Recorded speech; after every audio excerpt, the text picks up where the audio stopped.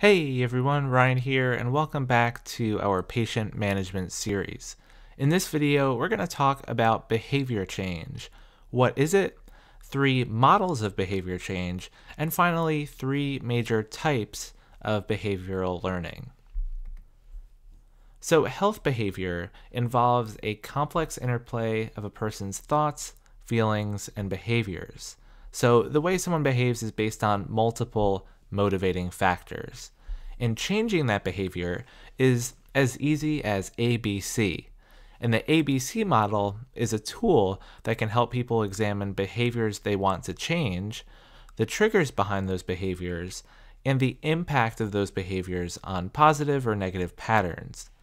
So the A stands for antecedent. That's the factor that facilitates the behavior. B stands for the behavior itself. And finally, C stands for consequences, or the consequences of that behavior. So for an example, antecedent could be food that's caught in between your teeth.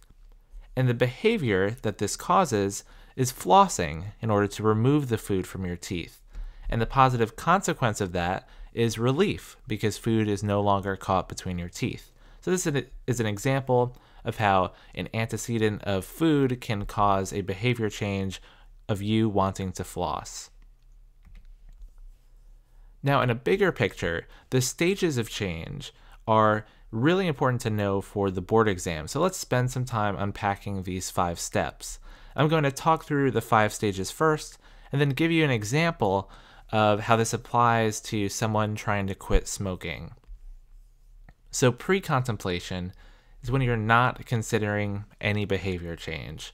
Contemplation is when you begin to consider behavior change.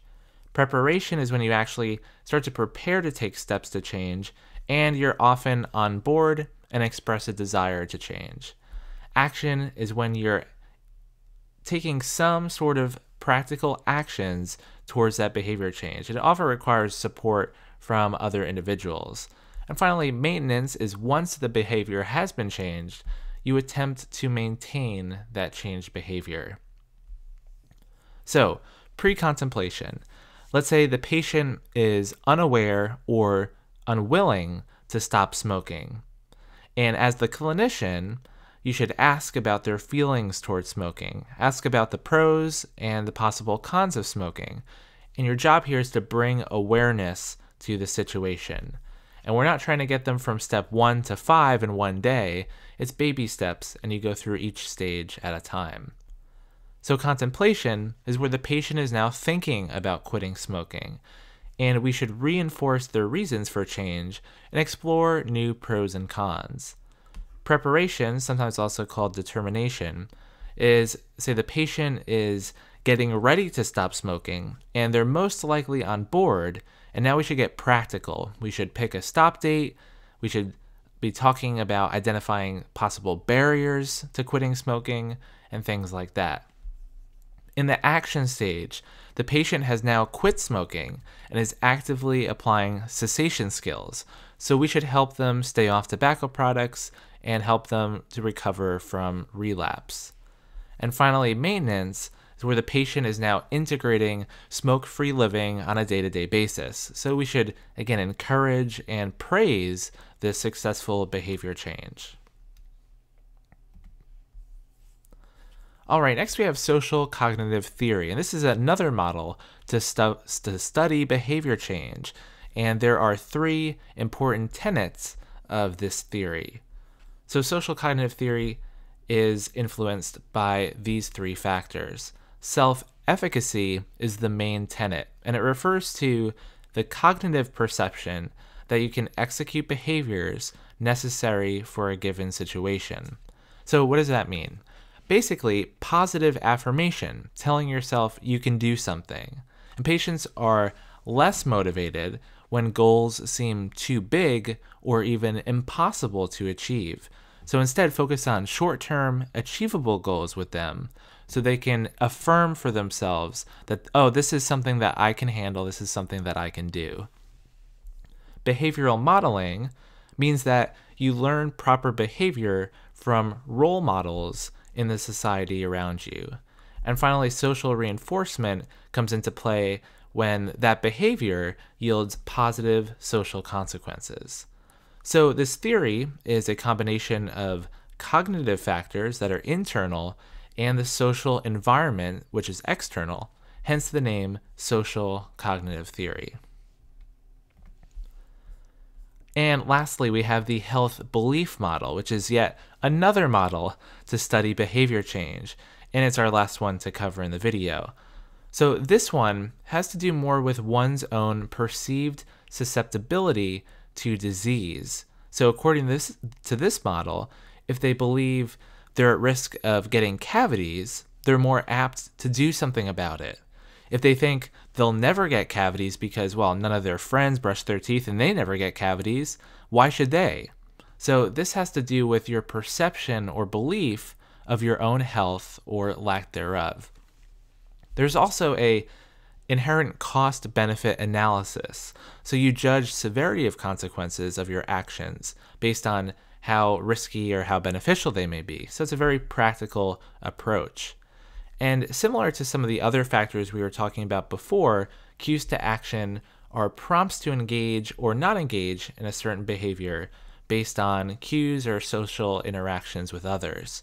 So the main thing here, though, is that if a patient believes they are susceptible to problems, they are more likely to engage in good preventative oral health care. And this goes back to the health belief model, and hence the name. So now let's talk about three major types of behavioral learning. We have classical conditioning, where a whistle is blown and the dog is now ready for food. Operant conditioning, where the rat voluntarily pulls a lever and food comes out as a result. And observational learning, where the young boy follows what his dad is doing. So classical is based on stimuli or stimulus. Operant is based on consequences, and observational learning is based on modeling. And so I'll bring up those three terms as we talk about each of these three types of behavioral learning in more detail. So classical conditioning is all about stimuli, and this one was studied at length with Pavlov's dogs, which is an important concept in psychology. So first, we start with the unconditioned stimulus, or US. In this case, it's the food. And without any experimental influence, that food triggers an unconditioned reaction, or UR, which is, in this case, the dog salivating, thinking and smelling the food. So outside of any experiment, US causes UR. Now, we add in a neutral stimulus, or NS. So, in this case, it's ringing a bell. And there's no unconditioned reaction in this case. The dog doesn't respond to the bell by itself. But now we add in, and so there's no response. And now we add in the neutral stimulus with the unconditioned stimulus. And after many pairings, where the bell is rung every time food is offered, we're getting this initially unconditioned reaction. The dog is now pairing that unconditioned reaction with the addition of the neutral stimulus. So after many times of this occurring, the conditioned stimulus, CS, which was originally the neutral stimulus, now elicits a conditioned response, or CR, which is originally the unconditioned reaction. So without any food or unconditioned stimulus, the bell now triggers the salivation. So an example in dentistry would be, let's say the dentist gives injections, which are the unconditioned stimulus, that are painful and cause anxiety, which is the unconditioned reaction. So those two things have a cause and effect relationship. The neutral stimulus, in this case, the bell, would be the presence of a dentist, usually wearing a white coat to give said injection. So once this is repeated multiple times, The mere presence of the dentist, particularly in a white coat, will cause anxiety for the patient, known as white coat syndrome. Now, there is hope though. Classical extinction can occur if the link between the stimulus and the reaction is discontinued. So, for example, you could have a different dentist or have an appointment without any injections, and etc. There are multiple things that can happen, and it's possible to break this link. So it's really interesting and certainly applicable in dentistry, considering classical conditioning and how it can work in the mind of the patient. All right, next we have operant conditioning, which is all about consequences. And so these are also really important to learn, especially in terms of child psychology. So positive reinforcement means you do a good thing and you get rewarded for it. So behaving during your appointment really well means you get a prize at the end of it, or brushing every day, or brushing really well and then coming to the dentist and having healthy teeth means you get a sticker at the end of the appointment. Negative reinforcement means you do a good thing and we remove a bad stimulus as a result. So behaving well means the appointment will be done faster, so you can get out of the dentist office a little bit earlier. Brushing really well means you won't get cavities and have toothaches and have to get shots and have them filled. So that's an example. All those are examples of negative reinforcement. Now we go to the other side of the coin. Positive punishment means you do a bad thing and you get punished for it. So it's also called aversive conditioning. So every time you don't brush your teeth or you forget to do so, you have to clean your room. Or let's say behaving poorly at the dental appointment means you might have to be restrained during the cleaning. And finally, we have negative punishment, which means, again, you do a bad thing. This time we remove a good stimulus. So behaving poorly during the appointment means we have to take your phone away. And there are multiple examples I'm sure you can come up with. Now, reinforcement is preferred over punishment when possible, but if the patient is consistently acting badly, then punishment may be your only option to some degree. Now, of course, we also have operant extinction. So this can occur if a link between the behavior and the reward or punishment is discontinued, and there's some inconsistency among doing a good thing and getting rewarded for it, or doing a bad thing and getting punished for it. So operant extinction can either be helpful or harmful depending on the goals you're trying to employ. And lastly, we have observational learning, which is all about modeling. So observational learning, or behavior modeling, refers to the acquisition of a skill by observing someone else doing it. So a great example of this, and it does come up on the board exam, asking an anxious or uncooperative child to observe his or her cooperative sibling is a great strategy when it's applicable. If you have one kid who's not behaving well and there's an open operatory and they can witness their sister or brother who is behaving really well and having a much better time, that's a great example of possibility where you can employ observational learning for them.